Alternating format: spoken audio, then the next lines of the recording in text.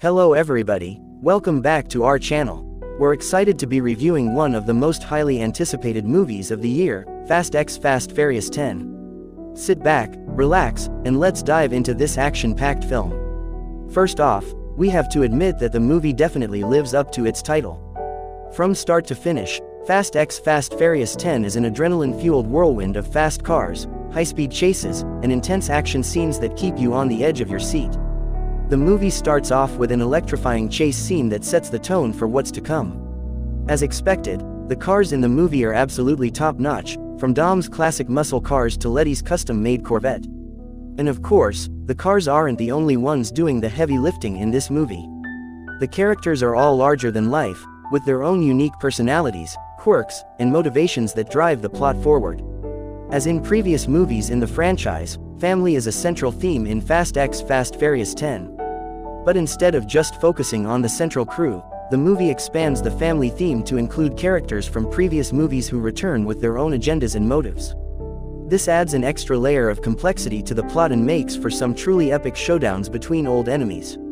There are also some standout newcomers to the franchise, including John Cena's character Jakob, who is revealed to be the long-lost brother of Dom and Mia. Cena delivers a strong performance as Jakob, adding some much-needed depth to the movie's villain. But it's not just the characters and cars that make this movie a must-see. The action scenes are some of the most impressive and imaginative we've seen in the franchise. From a high-speed chase through the streets of Edinburgh to a heart-pumping sequence in space, Fast X Fast Furious 10 offers up a range of pulse-pounding action scenes that are a feast for the eyes. Of course, with such a jam-packed movie, there are bound to be some aspects that don't quite hit the mark. For one, the movie's pacing can be a little inconsistent, with some scenes feeling rushed while others drag on longer than necessary. Additionally, some of the plot twists and reveals feel a bit contrived and predictable, with some moments feeling a bit too convenient for the plot. But overall, Fast X Fast Furious 10 is a thrill ride of a movie that delivers on the franchise's promise of high-octane action and a tight-knit family.